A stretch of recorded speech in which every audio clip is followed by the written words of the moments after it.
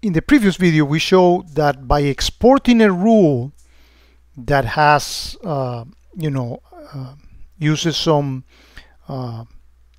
adapters that we added, that we define, reference sets, and building blocks, we see how exporting the rule, the content management tool, drag all that components together. But what if we want to export things like an individual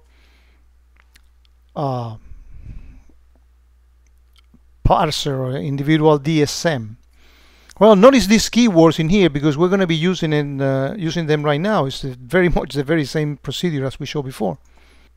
For example, the blue code proxy that we define for that rule, I mean, all we need to do is put the keyword sensor device and put the name of the actual DSM, custom DSM, and the tool will find the ID, that's 514, that we want.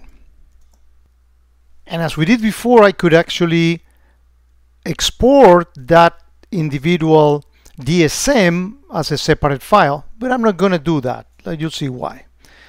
What happens if we want to export a reference set? For example, in our previous rule that we exported, there was this website called restricted websites, in which we put the URLs of the site that we don't want people to visit. We can query with the content management tool, what's the ID of that reference set, and we get the actual ID number, which is 36. And as we did before, we can actually export that reference set.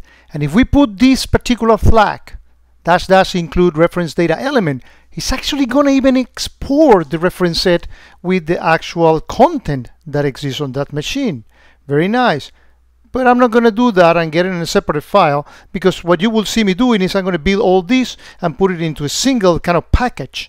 And that's what I actually want to export, which is what happened, similar to what happened with the rule, but with the rule we did not include the reference data elements. So once I have gathered in the text file and notepad, whatever, the IDs of all the elements that make the package of the complex system that I want to move from my development environment into my production one, or moving a demo from one system to another. So I just go ahead and put all that content into a file in the same directory that we were working before, in this particular case root. So once I have that onto a file, I just simply save the file. And I'm going to issue a single command that is going to say, well, go ahead and into that particular file that you just created, IDs to export, this one over here, read what's in there and import and export everything as a single package, a zip file, small zip file that will contain all that information.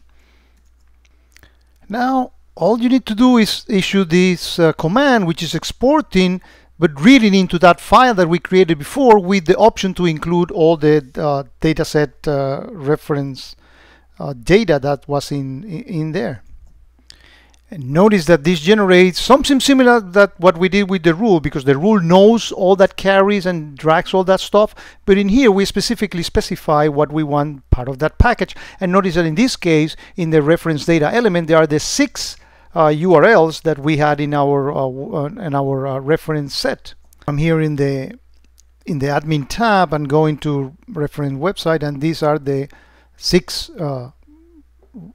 websites that are going to fly as a part of the export process on that zip file. Now all is left to do is move this file to the other machine for whatever means you want. FileZilla, file transfer, USB key, whatever you want, and then go into the extension management and import that file, and you're going to get all that package nicely moved from your development or test system into your production one. It is that easy.